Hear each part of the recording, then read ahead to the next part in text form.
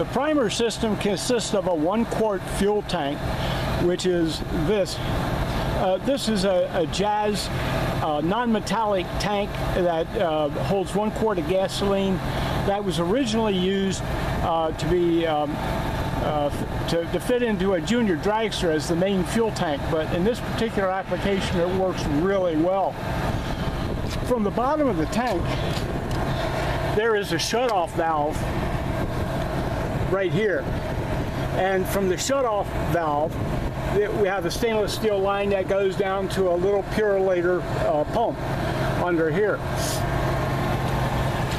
The pump, once the momentary push button in the cockpit is pushed, and that momentary switch is right here, you just push it and it shoots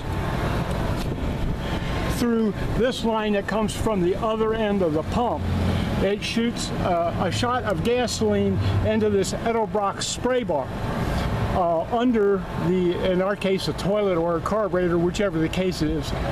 And it atomizes gasoline to start the engine.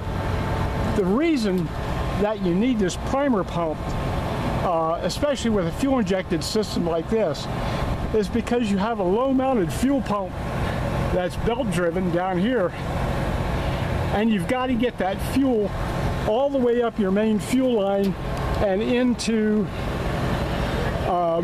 your toilet, or could be a carburetor. And it has a height to go, and a mechanical fuel pump just won't pump that fuel up that distance.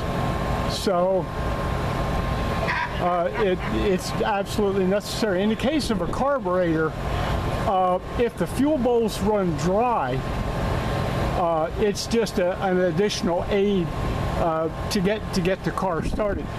Motors will not start dead cold on alcohol. You need gasoline to get them primed.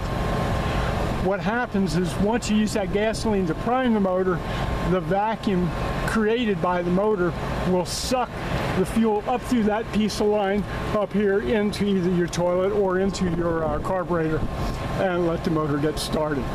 So the primer system is really pretty simple.